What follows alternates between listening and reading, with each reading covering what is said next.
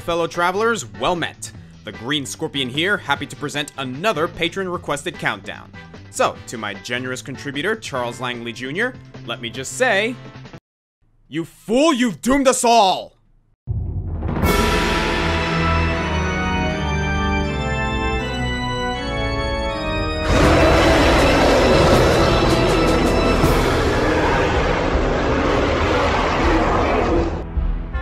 That's right, for our quest today, we're releasing the Brood and choosing the best of video games' most fearsome and majestic creatures, the dragons.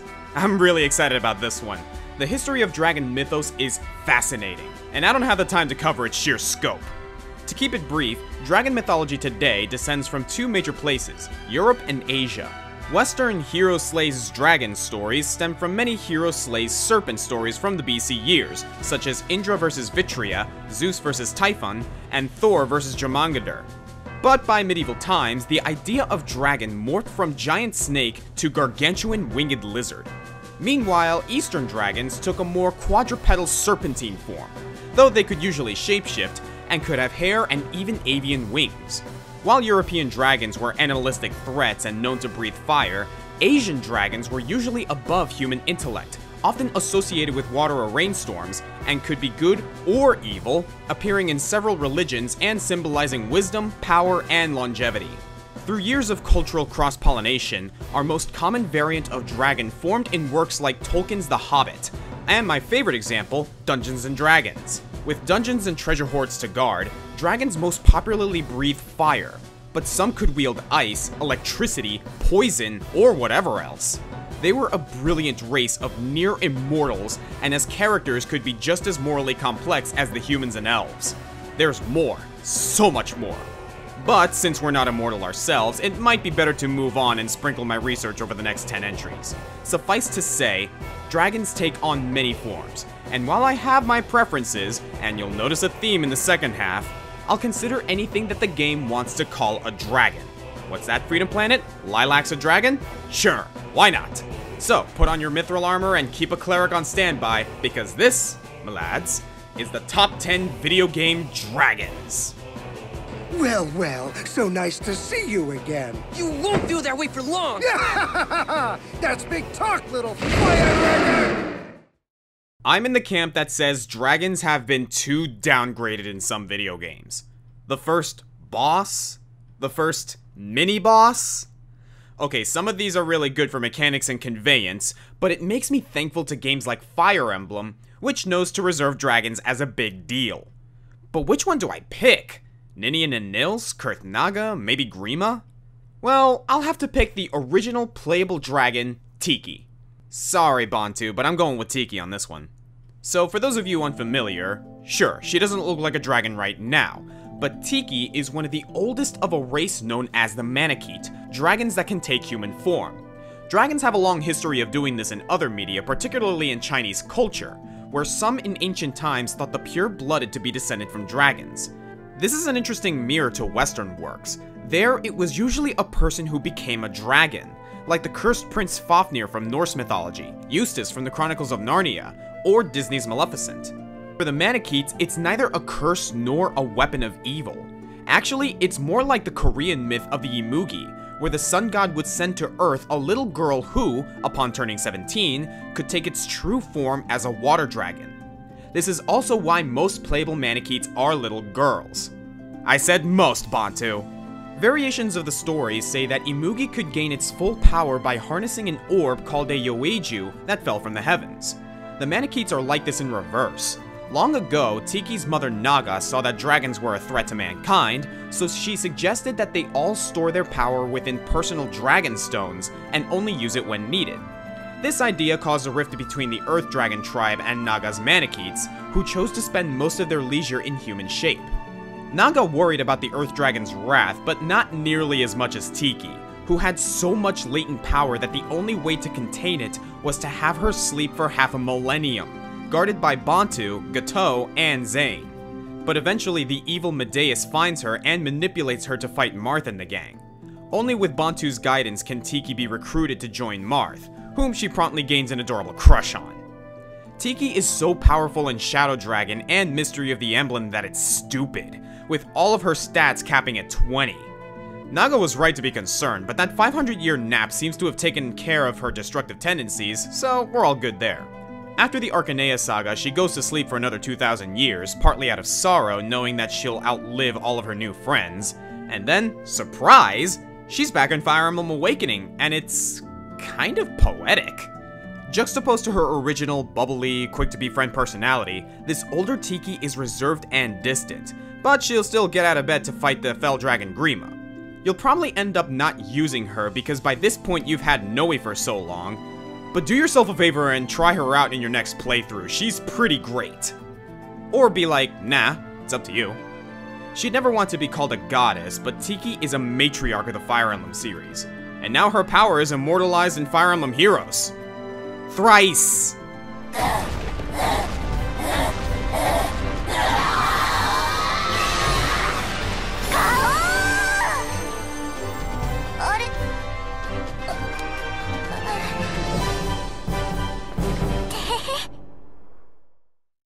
If you're looking for something a little less cute, I'll direct you over to Dark Souls. No cuteness here.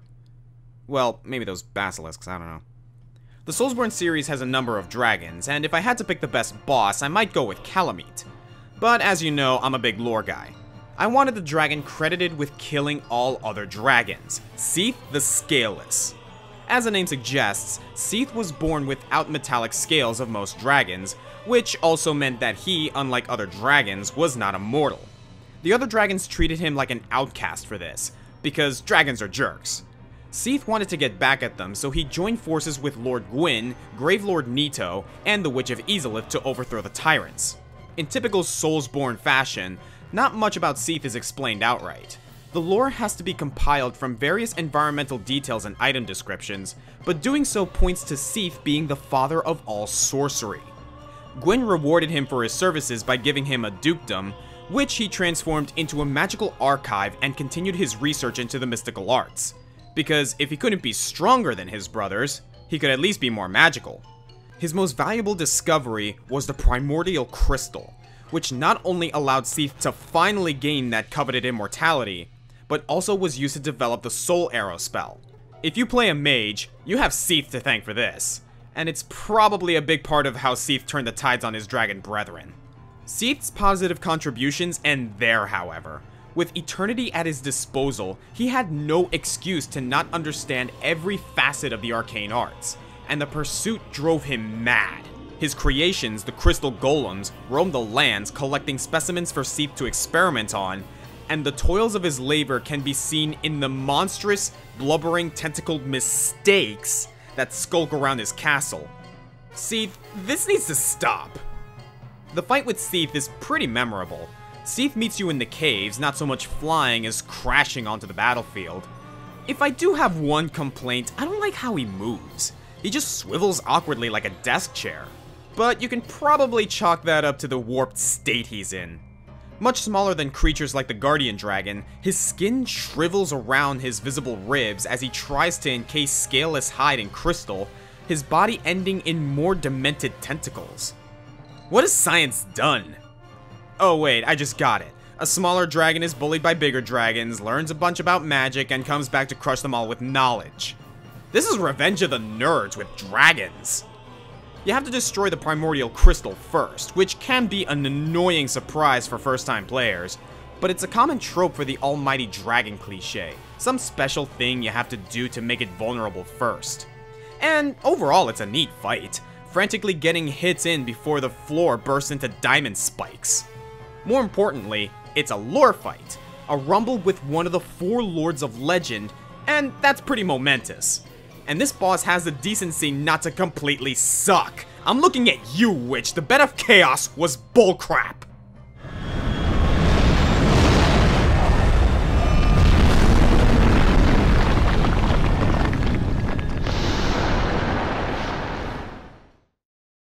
Let's go back to something cute. Kirby! And more importantly, Landia from Kirby's Return to Dreamland. No epic story build up here, this was just cool. Well, okay, maybe there's some plot, I guess. You know something destroyed Maglor's ship before he crash landed here, and Landia blasts it again when you follow Magolor to the planet of Halcandra. Here we see our first case of treasure hoarding on the list, a cherished dragon tradition. Landia also has the unique feature of 4 adorable heads. Multi-headed dragons have also been used in a lot of myth, taking inspiration from the Lernian Hydra or Orochi from Japanese mythology. But could the Hydra do this? When breathing lightning isn't enough, Landia splits itself into 4 single-headed mini-dragons, becoming more mobile and able to multitask. I have nothing there, that's just awesome. Though they share a single life bar, so that might have been some poor planning on your part, Landia. As so often happens in Kirby's adventures, Landia was just standing in the way of a greater evil, protecting the all-powerful Master Crown from thieves like Magolor who would misuse it. Seriously, half the time Kirby makes things worse before he fixes anything. But when it looks like Magolor has won, the Landia squad becomes Team Kirby's super speedy mounts, one for each hero. Well, that's convenient. Thus proceeds a 2D shooter between the Zippy Dragons and the Lore Starcutter, which is just too amazing for words. There's a lot to like about Landia. I don't know how they managed to make it so cute and yet so imposing. And if you play in Extra Mode, you get to see it tap into the power of the Master Crown, which comes as a sinister recolor. Landia appears as the main antagonist of Kirby's Team Clash and Kirby's Team Clash Deluxe. I mean, it's like a fantasy RPG, they had to bring back their token dragon. Though the latter is a free-to-play money sink, by the time you get to him, you'll have given him a real treasure hoard to sit on. But overall, for the unique spin on some classic dragon ideas, Landia earns a 4-way tie with itself for the number 8 spot.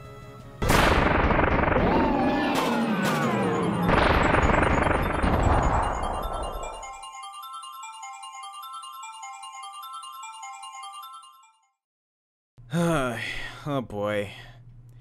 I knew I was gonna have to rank something from Monster Hunter at some point. The whole game is about giant beast encounters, some of the best of which are the Elder Dragons. The thing is, I really don't know a ton about Monster Hunter. I mean, I've talked about it before, so I can't hide behind my never played rule, but my choices are limited to the monsters I've experienced from random times playing on friends' save files. As always, if you have a better monster, unleash the comments. I understand a common favorite is the Gore Magala and its adult form, the Shigaru Magala. The Tree's Apprentice actually talked about it before, and he describes it better than I could've. But the most exhilarating fight I bore witness to was the White Fatalis. Fatalis is a staple of the series, appearing since the first entry, and its kind is feared by all living things, even other Elder Dragons. Welcome to Castle Shrade, a desolate citadel with eternally dark skies, ruled by its one monstrous inhabitant.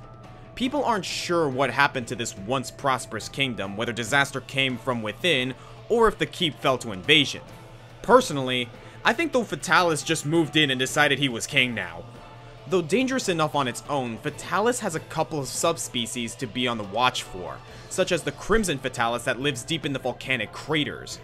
But come back to Castle Shrade in Monster Hunter 4 Ultimate, and you'll be treated to its pearly white cousin, and damn does he make an entrance! While the basic Fatalis is a creature of fire, White Fatalis can command a lightning storm, imbue its claws with electricity, and use the thunder sac in its chest to spit devastating bursts of energy from a long distance. This is how I expect a dragon to fight. Well, more or less. The monsters in this game aren't morons, but they're not the geniuses of Dungeons & Dragons either. It's guilty of some dragon boss design sins, landing, doing its biting and tail attacks, and giving hunters plenty of opportunity to hack away at it before it takes flight again. As Spoonie says, dragons don't play fair. I expect them to stay airborne and sweep the field with breath attacks over and over again. But in Fatalis' defense, it really doesn't need to. It's endlessly aggressive, and its tail whips are seriously deadly, and it'll keep fighting on even if you smash its face in. No, really, this thing can have both of its eyes gored out and it's still stubbornly insisting that you suffer tenfold before it leaves. I can't say with certainty that the White Fatalis is the best dragon in Monster Hunter. I mean, my personal favorite is the Kushala Daoda, but I'm not going back to Castle Shrade anytime soon. You can have it, man. Long live the king!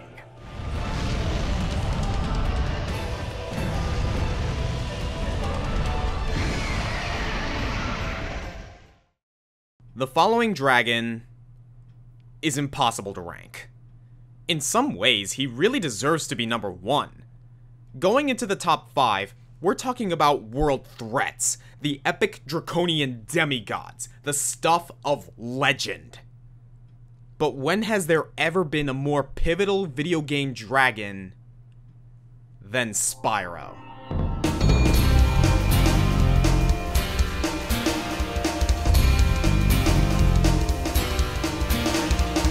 All of the other dragons on this list, even the cuter ones, are ancient beings or bringers of destruction. But Spyro isn't. In fact, he was never meant to be. But I kept him in the middle, the top of the bottom 5, because he deserves the recognition, and God knows he hasn't had much in a while. The first Spyro game on the PlayStation 1 was kind of a parody story.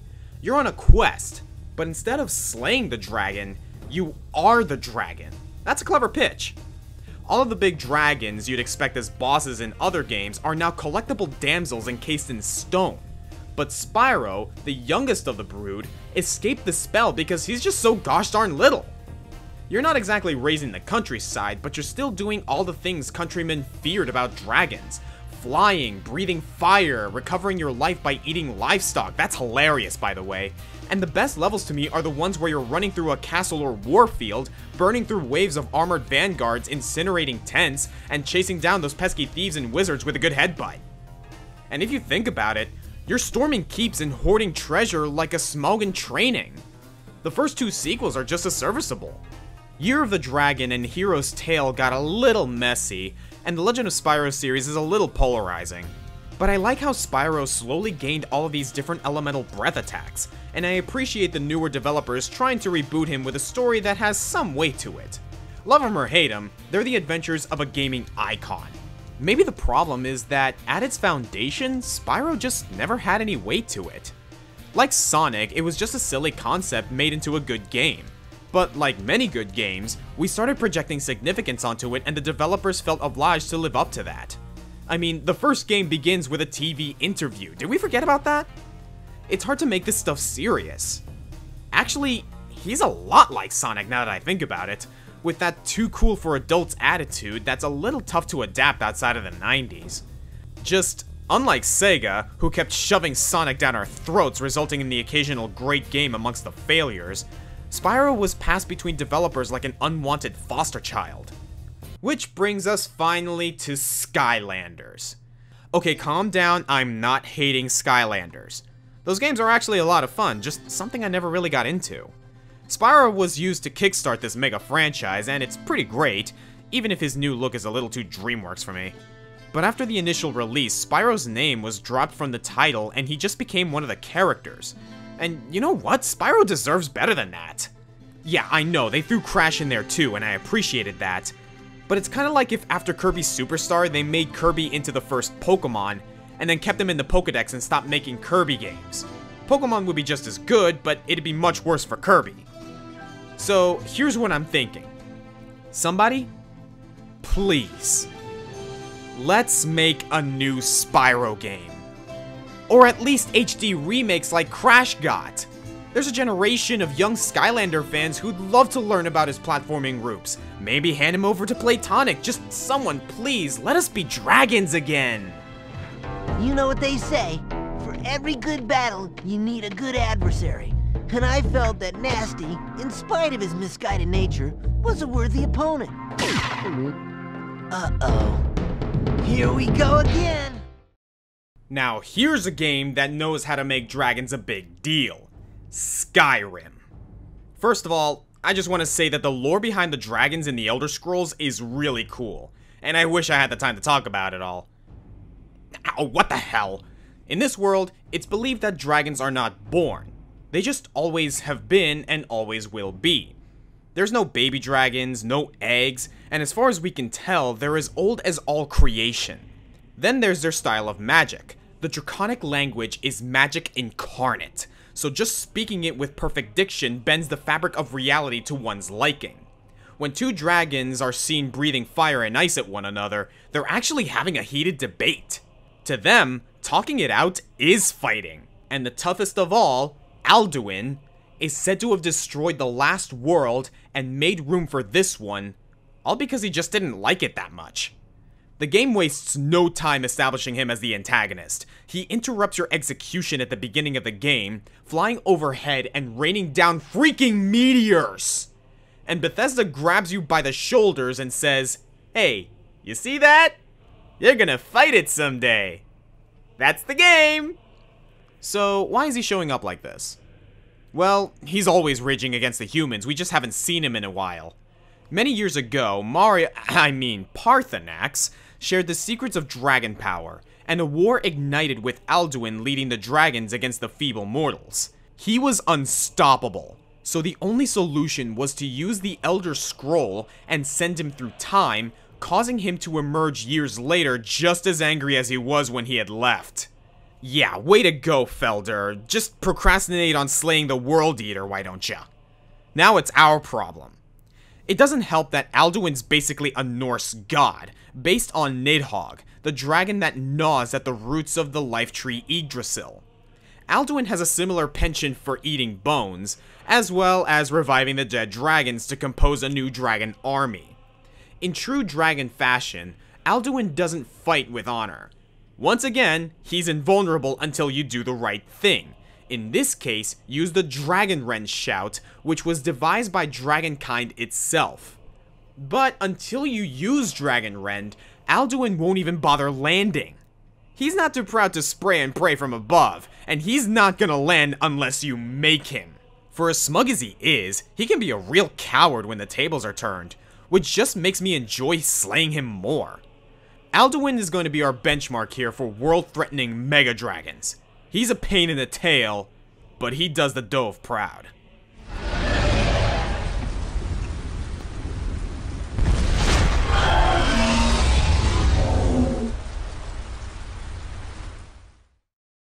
There is a metric ton of dragon-type Pokemon I could choose from, plus a few dragons that inexplicably aren't dragon-type. Yeah, I counted these. But while Flygon, Hydreigon, and Dragonite, and Garchomp are all really interesting, and poor Giratina, this is the second time it's just narrowly missed a countdown. I don't think anyone will be surprised to see Rayquaza in this spot. Delta episode, what have you done? Most legendaries have a prescribed role. Shaman spreads purifying flowers, Manaphy's the prince of the ocean, and Lugia's got his elemental bird posse, but Rayquaza is pulling double duty. Not only does he patrol the Earth's ozone layer, protecting the planet from incoming asteroids or alien threats, he also has to pop back to Hoenn whenever Groudon and Kyogre are fighting, so he can balance out the world's weather with its airlock ability. No wonder this thing is seen as a god. No, really, in Omega Ruby and Alpha Sapphire, we find out that the Draconids built their religion around him. It makes a lot of sense, really. Like any legendary, Rayquaza is a treasure trove of mythological inspiration. The most often cited is Ziz from Jewish texts, the king of birds and the master of the sky, with Groudon as Behemoth and Kyogre as Leviathan. But design-wise, it has more in common with Chinese dragons, specifically the ones ridden by the Xian, or Enlightened ones, in Taoist mythology. Brings more meaning to you riding Rayquaza into space, doesn't it? Or that time Subspace Emissary stuck him in some random lake. Seriously, what was that all about? I guess Sakurai saw him as more of a traditional Japanese river dragon, or like a Nordic sea serpent. Most interesting to me, there's Quetzalcoatl, an Aztec serpent god who defined the boundaries of land, sea, and sky. That sounds a lot like the Emerald Dragon to me. But no amount of international worship could convey his divine rule over the tier lists. Rayquaza's been eating so many space rocks that he has the power of a Mega Stone in his belly, allowing him to Mega Evolve and still keep an item slot open for Life Orb, Choice Scarf, or whatever else you want. That's just Game Freak. Do you hate your own rules? His new Delta Stream ability protects flying types from super effective hits, remember Ziz, king of birds, and like all Pokemon, he has a diverse move pool that gives him the most elemental range of any dragon on the list, with access to moves like Hyper Voice, Blizzard, Thunder, Fire Blast, Solar Beam, Toxic, Earthquake, Shadow Claw, Rock Slide, Surf, and did I mention Draco Meteor? I thought about him for Aeromancers, but there's just too much stuff going on with him. You didn't need me to tell you all this. You knew Rayquaza was broken, but maybe you never thought about this. Rayquaza's base stat total is 680, and when you Mega Evolve it, it's 780, tied with Mega Mewtwo X and Y for the highest in the game, surpassing even Arceus, creator of the known universe. No Pokemon alone surpasses Arceus, but when you and Rayquaza team up, you have the strength to topple a god. Just maybe not a fairy.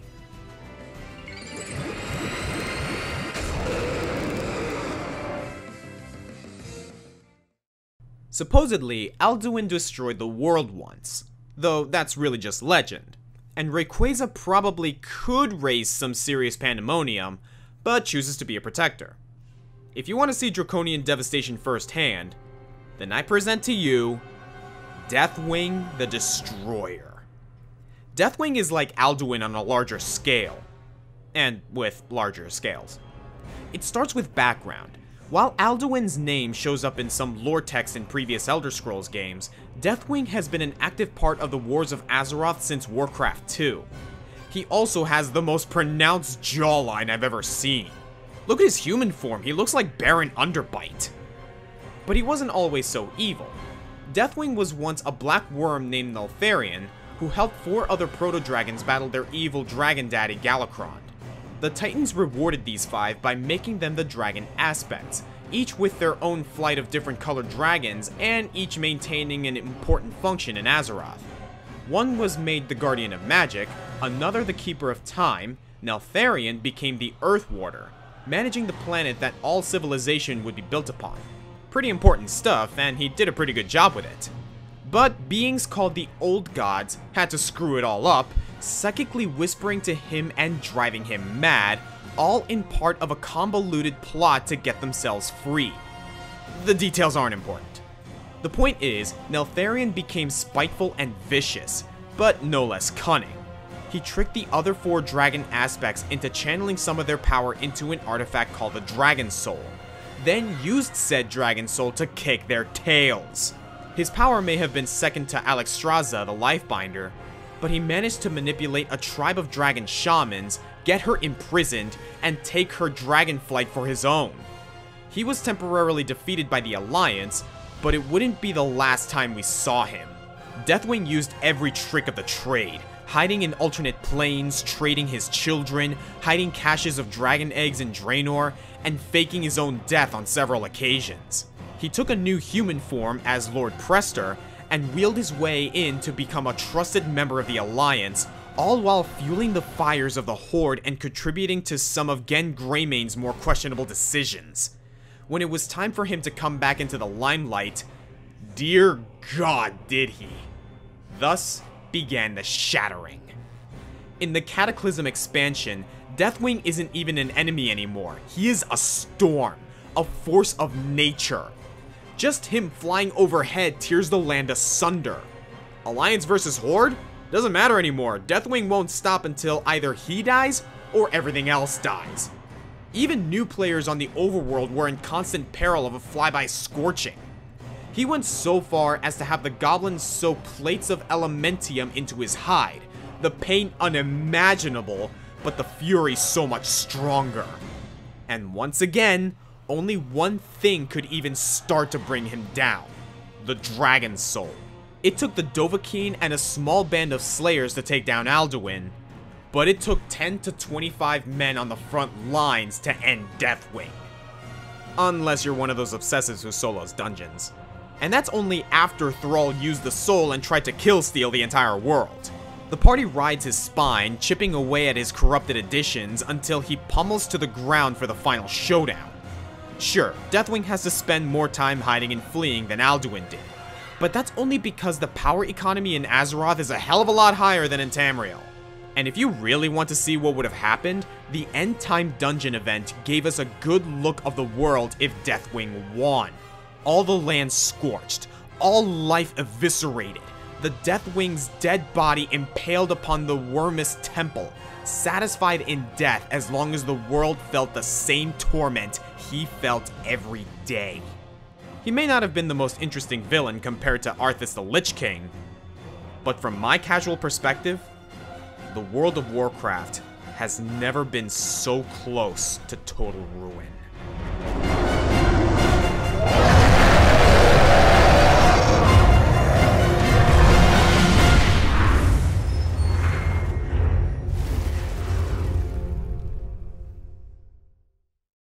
Number 2 was the biggest surprise for me.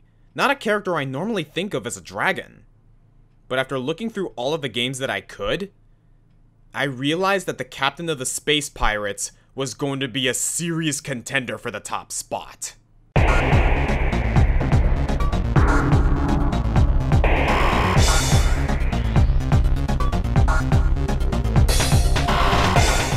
So, first question. Is Ridley eligible? I honestly don't see why not. Claws, tail, wings, flaming breath. He might be the only character on this list not referred to as such, but he is a bona fide dragon. He just also happens to be an alien and a pirate. An alien dragon pirate. Named for director Ridley Scott, this demonic pterodactyl is a famed general of the vicious space pirates. They're not some small-time plunderers either. The space pirates are an organized, militarized galactic threat that's been tormenting the Federation for decades. I'm going to assume that he runs the whole thing, alongside Mother Brain if she happens to be alive that week. He can fight like a monster, but he's a tactical genius and a real jerk when you get to know him. It's lucky you usually fight him in enclosed spaces because he'll just glide around and bomb you if he has the opportunity. To think that his species starts life as this adorable, if rather off-putting puffball. And then this weird alligator thing. Look, get it off of me. Grown up, Ridley follows his own version of the draconic burn and loot. Just instead of medieval villages, it's space colonies. Instead of being alone, he's accompanied by a team of pirates. And instead of gold and gems, he takes the last baby Metroid. He's not the world ender that Alduin and Deathwing are, but when you think about it, most of the planets and space stations he's seen on eventually self-destruct. But while he is mighty and merciless, what makes him a great dragon isn't his physical qualifications, even if he can comfortably survive the vacuum of space. It's more his role in the series and his relationship to Samus. Ridley isn't just a literal dragon, he is a symbolic dragon. Check TV tropes and it will define the dragon of a story to be a big bad's top enforcer, or a big physical threat the hero must surpass before entering the finale. Ridley is this, perennially. Though the final boss changes per game, Ridley is almost always ready to serve as its dragon, even unintentionally at times. Always the bridesmaid, never the bride, Ridley has served as number 2 for Mother Brain twice, Metroid Prime twice, the SAX, and whatever you consider other M's final boss to be. But more importantly, Ridley is Samus's dragon. Ever since he killed her parents and decided that she was too insignificant to bother crushing, these two have been locked in an ongoing struggle with seemingly no end. He gets blown apart in Metroid, only to return with a cybernetic body in Prime, get empowered with Phazon in Prime 3, and somehow return to his normal organic self before his final death in Super Metroid. This is speculated to be due to an impressive healing factor, where he regenerates after devouring his targets. Even after his death, he haunts Samus, and not just psychologically. A clone of him shows up in Other M, and the X virus copies his DNA in Metroid Fusion. Not to mention, the space pirates have a robot version of him in Zero Mission. His constant resurrection might be outside of his control, these aren't even the same Ridley anymore, but it's the same to Samus, and somehow the clones seem to know that these fights are personal, because he likes to greet her by sadistically waxing her against the wall. Seriously, he's done this in no less than 3 games. You thought I was dead? Yeah, nice try. Did you work hard collecting those Chozo artifacts? Well, I just blew them all up. Oh, and by the way, I went back and ate your parents. He may be too big for Smash Brothers, but he's just right for the number 2 spot.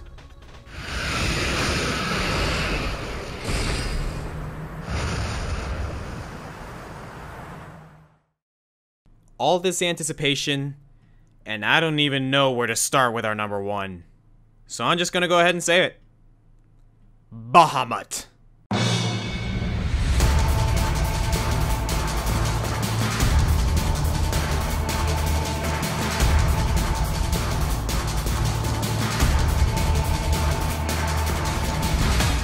This is my 4th time using a Final Fantasy summon as an entry, and it hasn't gotten any easier.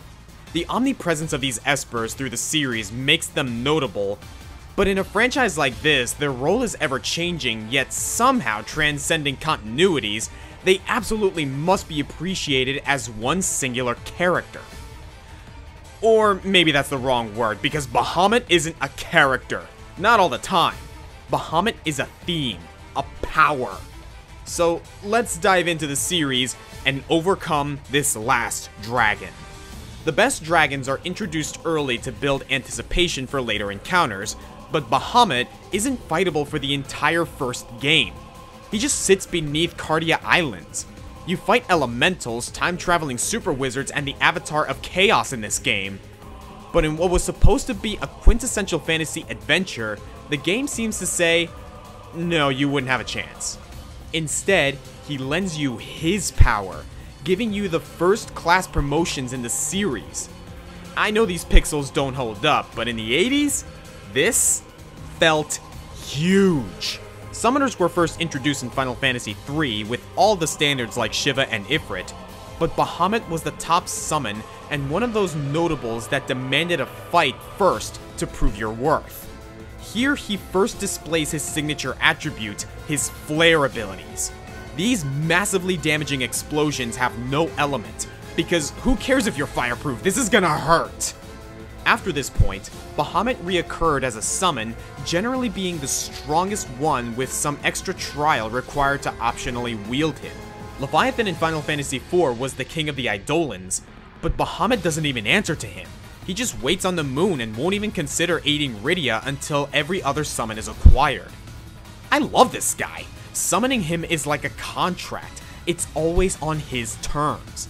In Final Fantasy IV Interlude, at one point he realizes that his summoner is an imposter Rydia and just dismisses himself. And in the after years, he decimates his summoner when he decides he doesn't like what he's being used for. In 5, he's still a big deal, sealed within the earth and only freed by 2 realities crashing together. In 6, he's a little more downplayed, probably because there's already a big dragon side quest. But 7 ups the ante with new, more powerful forms. Meet Bahamut Neo and Bahamut Zero. This dragon just became a Death Star. And by this point, Bahamut's ongoing role has shifted to that of a weapon, perhaps best explored in 9. At birth, he was assigned to be Garnet's summon, like he was in the past games, but gets extracted by Queen Braun and used by Kuja. The kingdom would have been toast if Alexander weren't the coolest castle ever. Again in 10, he's more of a tool and now a required collectible in the story. The final Aeon needed to confront Sin, but damn if he isn't my favorite design! So imposing, he crosses his arms, and we finally got some feathery wings like a Japanese dragon. Cool! The most recent single-player adventures see Bahamut more as a motif, or an entity to draw power from. Vayne combines with Venat and parts of the Sky Fortress Bahamut to gain dragon wings and Mega Flare attacks in his final form. Twintania draws power from a dormant Bahamut, Caius transforms into Chaos Bahamut, and summons Bahamut backups, and while 15 is still a little too new to spoil, I'll just say it continues the trend, and then some. And that's skipping over tons of other appearances. Fang's Eidolon that turns into a jet in 13, Lunar Bahamut in 4 Advanced, Revenant Wings where he's a Dragon Dragoon, a doofy boss battle in Super Mario RPG, his oddly talkative rendition in World of Final Fantasy, or his own game Bahamut Lagoon. Bet you never heard of that one. As his entry into Dissidia states, with so many incarnations through the years, calling Bahamut as just a dragon can't fully describe him. He's a symbol. He's passed on to the legends of these games the same way dragons passed into our real-world mythology, formless and boundless with only some shared ideas to connect them into a standard definition. But maybe that's cheating. Maybe that's not dragon enough for this list. Or maybe you prefer to think of all these as different beasts of the same name that shouldn't share the top spot. Alright, I'll humor you. One singular dragon at number 1. What's that in the sky? The ball of impending doom. Is it a Majora's Mask ripoff? No. It's Primal Bahamut, bursting out of his 4,000-year prison and mad as hell. Alduin allegedly destroyed the world once. Deathwing nearly destroyed the world. But Primal Bahamut, he did it.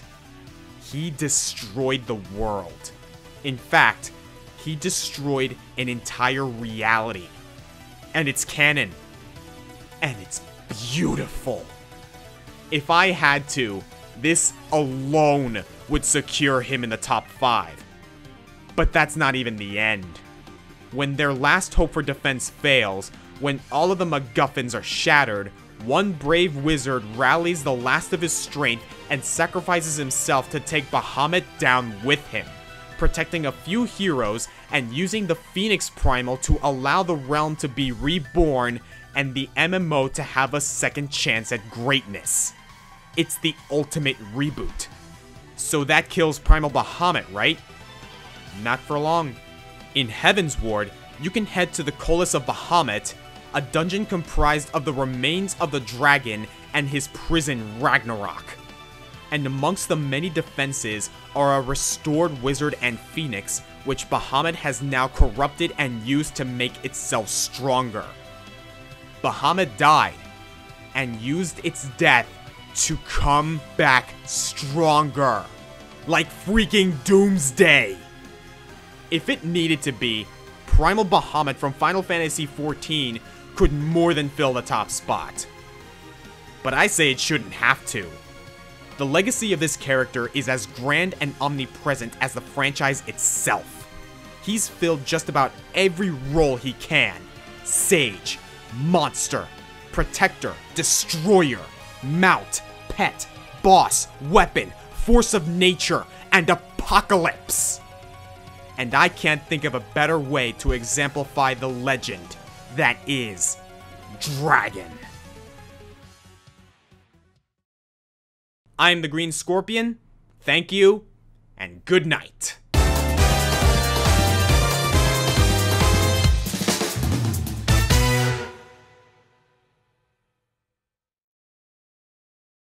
Hey everyone, the Green Scorpion here. Thank you so much for watching this very, very long video, and if you did, go ahead and like and subscribe if you want to. I'm not gonna go through that whole spiel, I honestly don't like doing that.